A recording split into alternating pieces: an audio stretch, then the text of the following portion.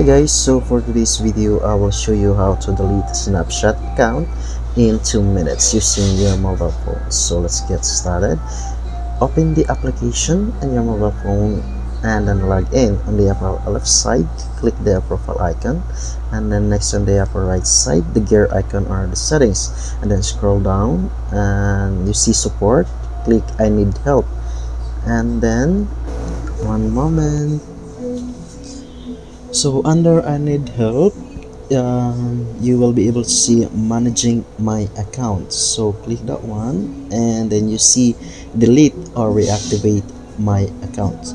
Under that one, you to see two options like delete or reactivating my Snapchat account. So click delete my Snapchat account.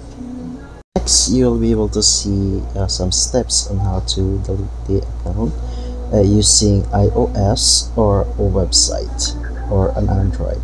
So if you already decided, just click account or portal and you'll be routed to the final steps on deleting the Snapchat account.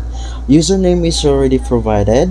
All you just need to do is input or put in the Snapchat password.